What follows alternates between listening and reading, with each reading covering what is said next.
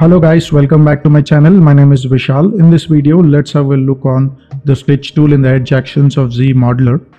So I would like to pick the ZModeler tool from the brush palette or press B, Z and M. Then hold the cursor on the edge and hit space bar and then pick the stitch tool here.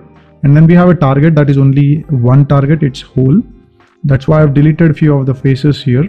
And then if you could hold the cursor on the edge, it says that click the start edge. Okay, then click the opposite edge. I'm going to click any one of these edges and see the total edges came together and stitched and then the hole was fixed there. So the way the lines are merged here is based upon the edges what you have selected there. So if you select this way, and you should be able to see all that edges came like that. Just don't try to complicate things here, which ends up this kind of results.